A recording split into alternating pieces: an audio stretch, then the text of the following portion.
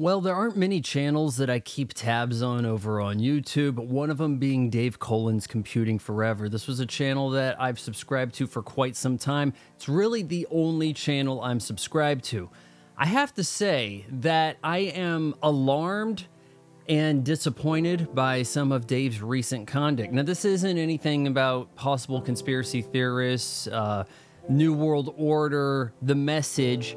I'm talking about his weird obsession with Brie Larson. In particular, it seems as though there is an endless supply of videos Dave can make on Brie Larson and chiefly Captain Marvel. This guy is doing one of two things. He is either so vehemently against Brie Larson that maybe she should seek some kind of legal stance against him, or he's lying to his viewers. I think that I am more inclined to side with the latter. I believe that Dave is disingenuous in his thoughts regarding Brie Larson, the Marvels, the MCU, The Message, all of these things, because it makes him money. He is out here giving you the content you want. The same thing said for 80 videos. Oh, Brie Larson is ruining the MCU. It's gotten all feminist. Okay, we get it. Here's some predictions of where did it go wrong. What exactly would happen if the Marvels came out, made $1 billion? Could we blame Dave Cullen for hyping it up for years on end? We don't need all this content. But Dave knows that you will watch. There are people watching every one of these videos.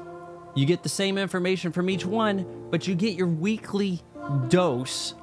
It's like you're on some kind of drip feed for anti-woke content. You watch one of these videos, you have to keep getting recommended more by the algorithm. It's the algorithm's fault in part. It doesn't say you want more movie reviews. It says you want more Marvel movie reviews.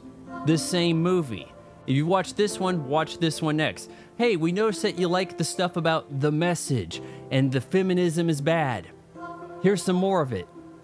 He knows that he has climbed into this hole, this niche. Obviously, is much more time consuming to seek out a film, watch it, critique it, gather the footage, edit your video, than it is to rehash talking points on Marvel being woke. As such, Dave gives you a classic sci-fi movie review once in a blue moon while giving you a daily dose of Brie Larson bad. And it's a problem with so many political channels. We already know your stance. You're preaching to the choir. This is what an echo chamber is. There's no new information to glean. It is just, here's what you wanted to hear. Is there a weird jealousy thing here? Or does Dave want to date Brie Larson? Is that a possibility? Because let's be honest, she has a pretty impressive rack. That's no secret, she wants you to know. So until you mix it up and start varying what you watch, seek out certain kinds of content instead of just watching what YouTube recommends, you're gonna get more of this dreck. If you appreciate a YouTube channel that doesn't just pad out content to get to the 8-minute mark so that it can hammer you with ad breaks, then you should subscribe to my son's channel. You just got done watching it.